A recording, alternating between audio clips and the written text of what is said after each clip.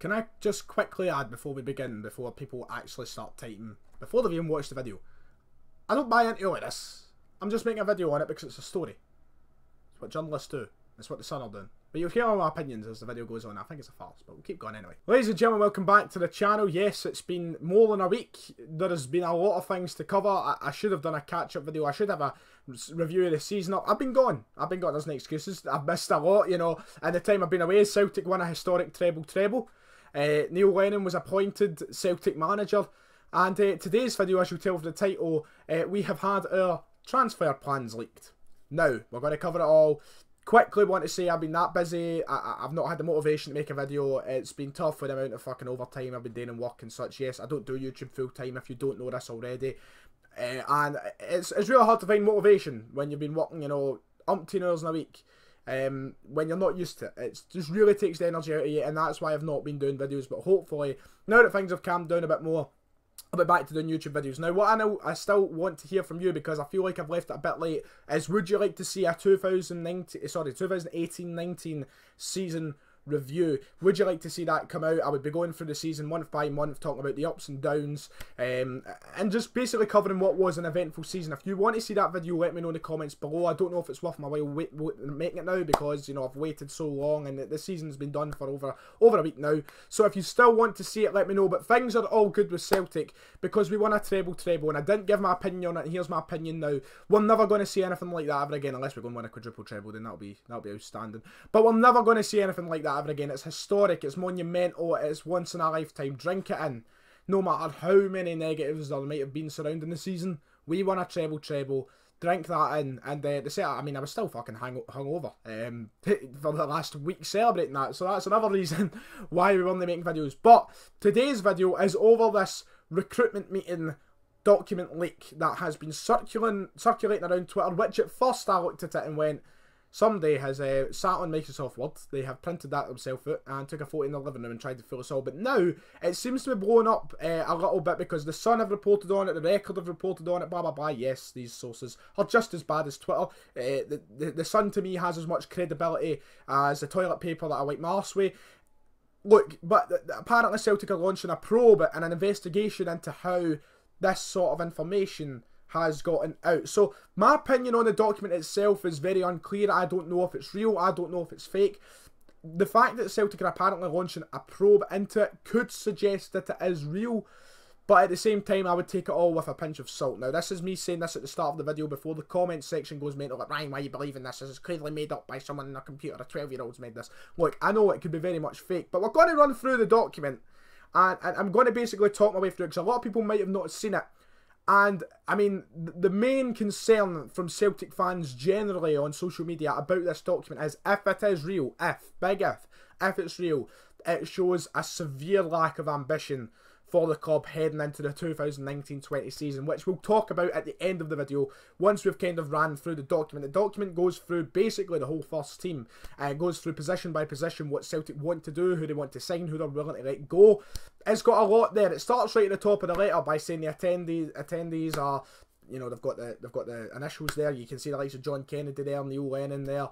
There seems to be a few names who were apparently at the meeting. Dermot Desmond seems to be one of them. It says DD. Peter Law as well. So, you know, it doesn't look real at all by any means. It looks like such a fake letter. But this whole probe thing is making everybody kind of think twice about it. My opinion's still unclear on that. I take everything as it goes. When a rumour breaks and it looks realistic we're going to sign somebody, that's when I start looking into it. So I don't really listen to this shit, to be honest. And I would suggest the same thing. The Sun has got no credibility, as I said.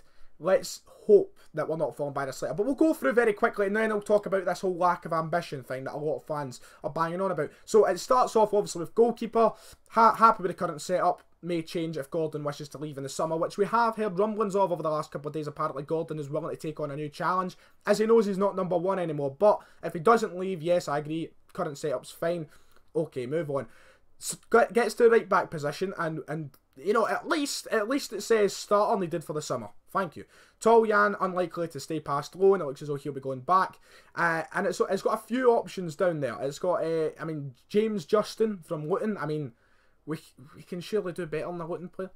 Tommy Smith from Huddersfield is down there. Lustig noticed to terminate contract on the 31st of May 2019. Now, the thing is, we have passed the 31st of May 2019. Apparently, should I add, this letter is apparently from a meeting on the 2nd of April 2019. So, Lustig noticed to terminate contract on the 31st of May. That's not happened. So, if that's to happen, then we're still kind of waiting here. The contract has not been terminated. Lustig hasn't officially left the club yet, so maybe that's an indication as to why we should not read into this, why we should not care about it.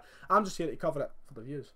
But Lustig apparently gone. Gamboa contract expiring, he'll be off. That's happened. And Ralston's apparently was getting monitored and we'll go review at the end of the season. Now, the options I've got down here are Tommy Smith and James Justin. Now, to me, well, we can do better than that. That's not great, but we'll move on. It gets to the centre-back positions. I've got Boyata scrubbed out. Obviously, he's off. He's off the paper. They've scrubbed him. He's gone. Benkovic, apparently Leicester City will confirm that Leicester will recall in the summer, which means he's gone. He's back to Leicester. High value of players to lose. Potentially another loan required to spread funds across the team. And then it's got a couple of options down there. They've got Zanka from Huddersfield and Tomeroy from Derby, who's on loan from Chelsea.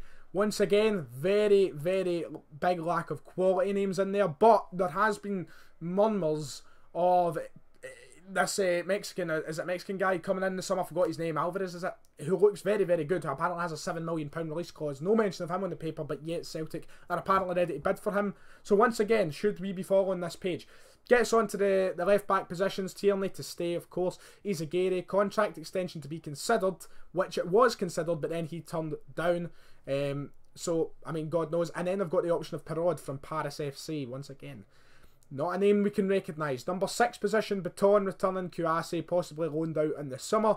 Get on to the other central midfield positions. And Cham considering letting go if acceptable to offers received. There has been a number of discussions about whether or not, and I've seen on Twitter that Celtic will let players go subject to an acceptable fee being offered to us.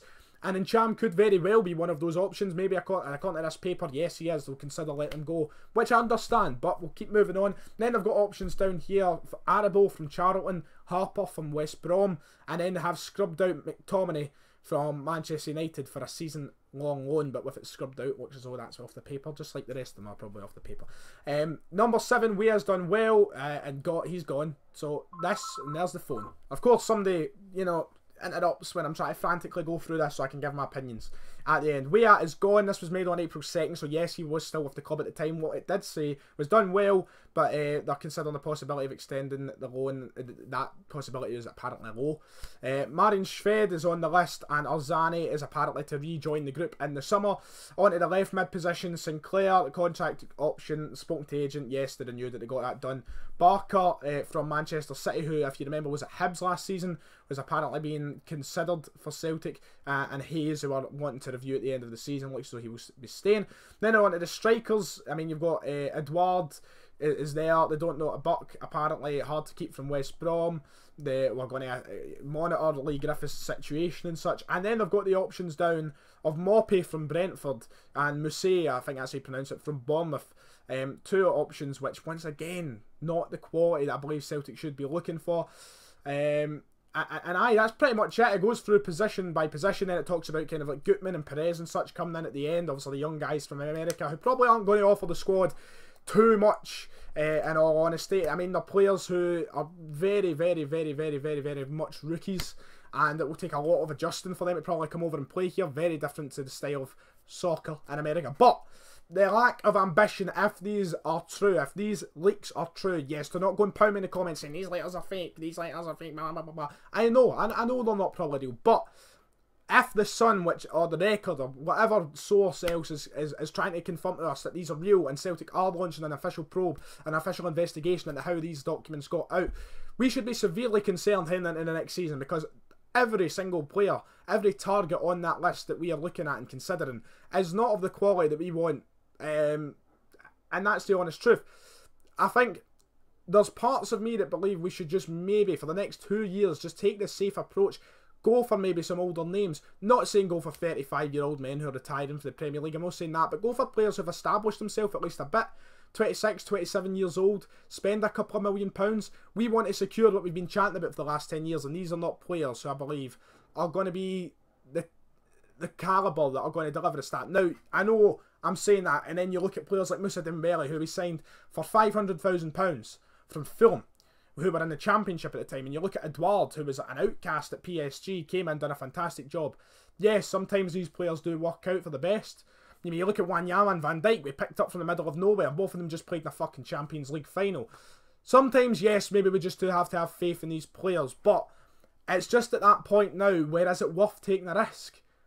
Because now we are in a serious quest to go and get 9 and 10 in a row, and a lot of fans aren't even backing the man in charge for 9 and 10 in a row. Neil Lennon hasn't got the greatest of support behind him. A lot of people were very angry at the appointment of Neil Lennon as manager, and I myself wasn't jubilated by it, but I was willing to stand by him. But we need players who are going to be able to guarantee us both 9 and 10 in a row, and probably a decent show in Europe. Yes, what I've said in the channels before, I don't give a fuck about Europe as long as we get 10 in a row over the next 2 years. But at the same time, we don't want to get embarrassed. We want to make the group stages of the Champions League. We missed out on that. We've seen how, you know, how much difference it makes to, you know, the fans, and how much attention we pay, how many people turn up to games, and the atmosphere at games. We want to be, we belong, and we want to be in the Champions League.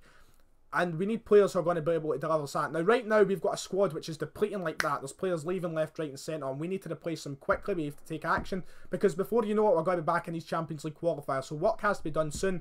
And yes, I'll be reporting that when rumours and such come out, I'll be coming on and give my opinions and such in the channel. We'll go as time goes on. But if this document is any indication as to what Celtic will be doing this summer, and let's hope it's not, which I don't think it is, but if it is, are we in trouble? That's the question I pose to you. I believe we have got the quality in our squad to go and win 9 in a row.